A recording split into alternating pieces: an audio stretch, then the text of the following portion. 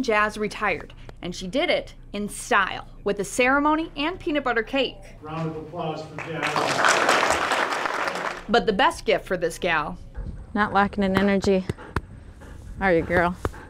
She got to go home with her partner. I told the sheriff, I said, if you don't let me keep her, I said, be prepared for me to take her and we're gonna run. And while Jazz retired, the Henry Doorly Zoo and Aquarium welcomed a bunch of babies into the world.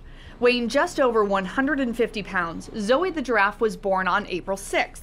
About a month later, the zoo had 3 more beautiful babies. These snow leopard cubs were born on May 22nd. Within a matter of months, they were introduced into the Asian Highlands section of the zoo, while this little gorilla needed a little more time. Zuri had trouble feeding and spent a lot of time away from her parents, being fed by zoo staff. But this month, the zoo announced she has officially joined her family at the zoo. And we can't forget about Marshall, who made history. Born at 120 pounds, this calf is the first rhino born at the zoo. Absolutely, that is the worst case of matting that I think any of us had ever seen. 9 pounds of fur, with nails as long as 7 inches.